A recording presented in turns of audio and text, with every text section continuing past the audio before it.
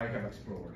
Number one, first of all, the Western mission, actually, they need to accept fundamental mistakes, what they have, where they have been wrong, and what they missed during the heyday of the world mission, which was totally cognitive and alienation from the local culture.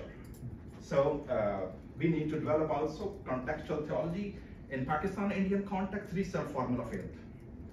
So this is one of my another findings, that the 3-self is still not applicable in that context. And then the recommendation are, the future of global mission is doxological and diasporic. How can Western Church is ready to engage with the diaspora with a doxological way and using digital media forms which we can engage with the not only the diaspora but also in the local area.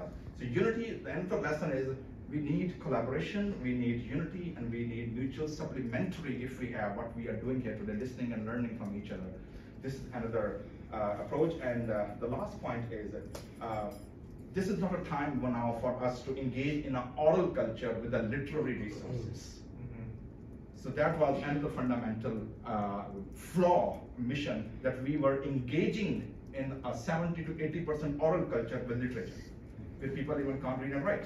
So what are the new oral, which are non-cognitive, non-literary, and non-polemic or non-confrontational approaches to engage in the mission? So my work, which I'm writing, I'm reviewing the 170 years history of the Presbyterian mission in North India and Pakistan, first time coming from a local perspective, with recommendation and suggestions from based on my 20 years of as a musician, musicologist, and a minister in the Presbyterian Church.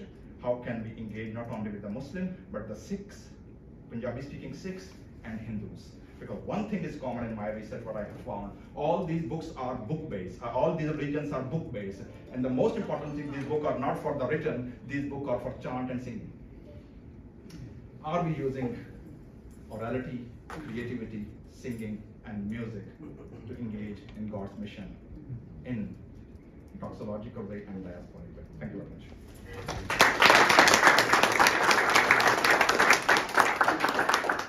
Thank you so much for